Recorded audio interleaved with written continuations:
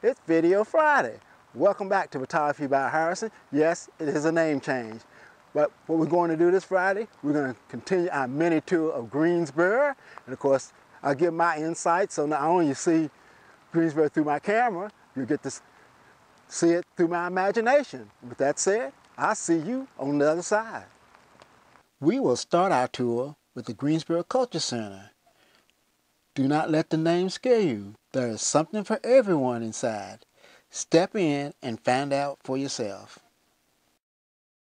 When was the last time you were in Center City Park? Take a few minutes to let the gentle sound of the waterfall cascading down the stone steps clear your mind and brighten your day. The light points the way, drawing your eye to the City Fountain as it kisses the air in its late evening dance for an audience of one, me.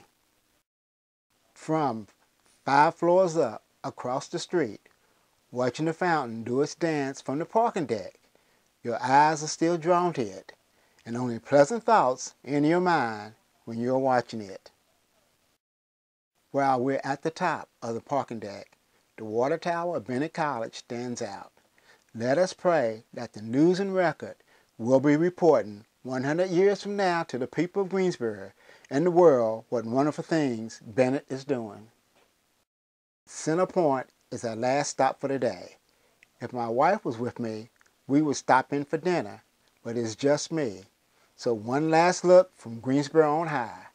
As the sun slowly sets, I hope you have enjoyed this tour and a trip inside my imagination. Okay, now you know what my imagination was saying to me when I was looking at the pictures. Now what was your imagination saying to you? As usual, if you're watching this on YouTube, don't forget to go down to the right-hand corner, hit the subscribe button. And also hit the notification button so you can get all my videos on Tuesday and Friday. And also, if you like these mini tours I'm giving to various cities throughout the Piedmont, hit the thumbs up button. Or if you don't like them, leave a comment, because the only way anyone can get better is feedback. Good or bad, it's still feedback. Because you know my saying, I'm going to say it every week. No one knows it all when it comes to photography. And the more we learn about photography, the more we learn we didn't know. And with that said, I will see you Tuesday with another mini tour.